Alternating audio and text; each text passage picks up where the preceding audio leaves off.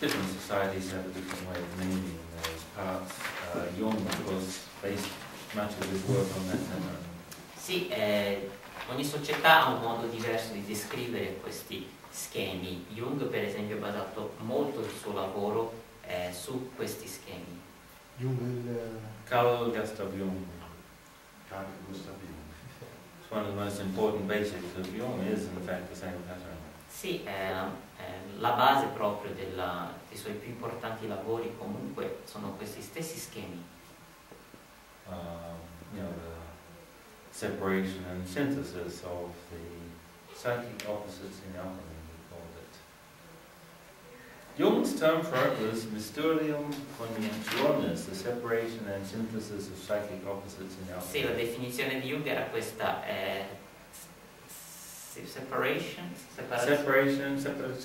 separação e síntese de opostos psíquicos em alquimia. Sì, è la separazione scientifica dei significati in alchimia. Sì. Yeah. Well, Jung knew, and he had to express it in a way that Germans could follow, and he did a wonderful job. Sì, Jung conosceva questo e ha trovato un modo di spiegarlo in termini che fossero comprensibili per i tedeschi allora. It made comprehensible in writing and experience, of course, is two different things. Sì, ma che una cosa sia comprensibile scritta e poi comprensibile a livello di esperienza sono due cose diverse. Yeah, so we'll get some direct experience today. Okay. Avremo oggi un'esperienza diretta di questo. Delle esperienze dirette, some experience. Delle esperienze dirette. Una domanda. Leggendo i vari Odu, sotto gli Odu c'è scritto parla con gli Orisha. Però, come mai sono ripetuti sotto diversi Odu, diversi Orisha? Tipo Shambhoji sotto Shambhoji, Guariro sotto Guariro. Well, because Ezio, for example, could speak in a restaurant, and he could also speak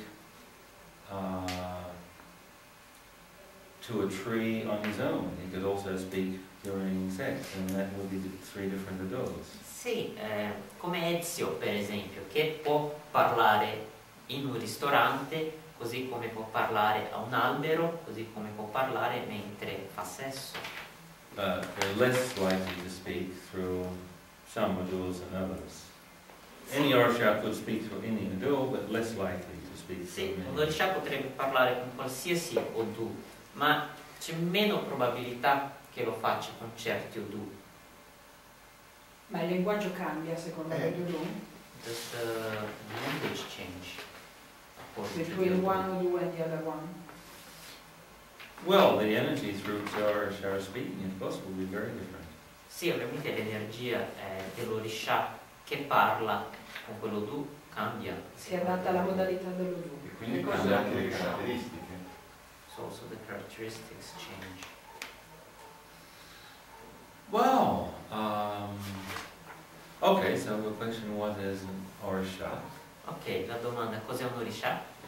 So, in the Nigerian shamanism, it is a divinity. Sì, nel sciamanesimo nigeriano è una divinità. And they like to have dances where they're possessed by the divinity and dance in a totally different way with each Orisha. E a loro piace avere i ballerini, cioè che si travestono proprio e vengono posseduti da questo Orisha e sono tutte queste danze e riti. They're also the same energies as the Greek gods or the gods of Valhalla. E la stessa energia sono i dei greci di Valhalla. In fact, if you do work like constellation work without Orishas, it won't work. Poi quando si fanno dei lavori di tipo con le costellazioni, se non si lavora con gli Orisha, ciò non può funzionare. Because you're not recovering the guardian force of the person. Perché non stai recuperando la forza guardiana di quella persona. So Helig removed the guardian forces because he was Catholic. Hellinger ha rimosso le forze He guardiane removed perché what lui era makes it work cattolico. and then sold it to the world. Sì, lui l'ha fatto funzionare e l'ha venduto poi al mondo. You take out the guardian forces, you've taken away what you need to make a change. Ma se rimuove questa forza guardiana, rimuovi ciò che è necessario per far sì che funzioni.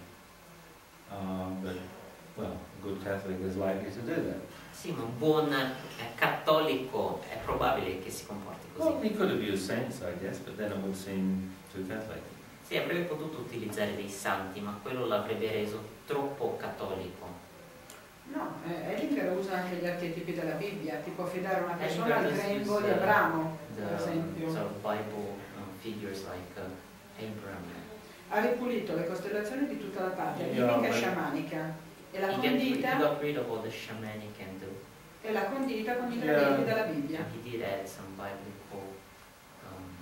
Well, you'd have to use a book with a little more honouring of female forces, or more explicit honouring of female forces. Sì, dovresti utilizzare un libro che rende onore a delle forze femminili in modo più esplicito. You could not use a King James translation Qui non si for such a potrebbe purpose. utilizzare una traduzione della Bibbia come quella del re James.